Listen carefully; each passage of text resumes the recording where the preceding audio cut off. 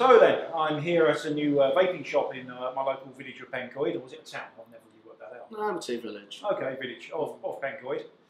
And as you can hear, I'm perfectly Welsh. Anyway, so I'm here with Nikki and Dex of Jam Jar Vape Bar. Jam Jar Vape Bar. Okay, so just a few questions then. What made you decide to open a shop in Pencoed? Basically, I had a bit of spare money and thought nothing better to do with your spare money than plough it into your hobby. Okay. And yeah, turned it into this, and hopefully now, first day of opening, we'll do quite well. Everyone should come by and have a look. So what sort of clientele are you hoping to attract here? Well, as you can see by what we have behind us, mainly premium vapors. I don't currently stock anything that is not premium, so I'm hoping that the customers will come here who know about vaping and will understand that it's better to have a better quality product than a cheap product. Okay, fair enough. So do you not really cater for, say, the Egos and the CE4 type of vapor, or? We do sell CE4 tanks. We sell the Aspire CE5s. We sell Ego batteries, spinners, but a lot of the juice will run through those tanks, but it's just not the cheap stuff.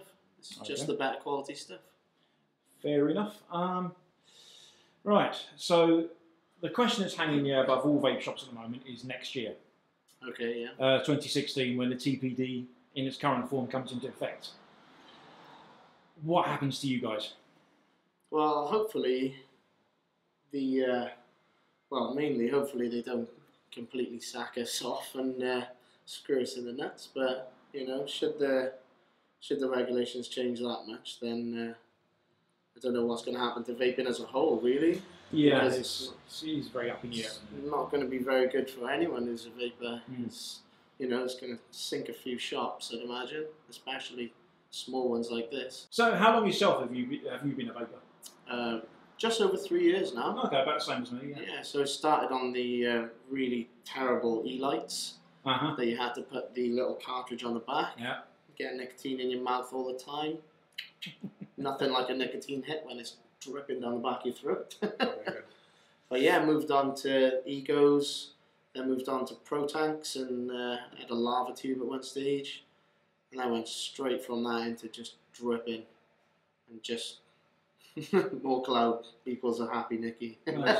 He loves his clothes. It's one of those things. I find it remarkable that drippers have become the thing now. Yeah, it's really good actually though, because I don't think you can get better flavour than a dripper really. For me, there's no better vaping experience than on a dripper. Okay. You ever tried, say, Genesis Atomizer?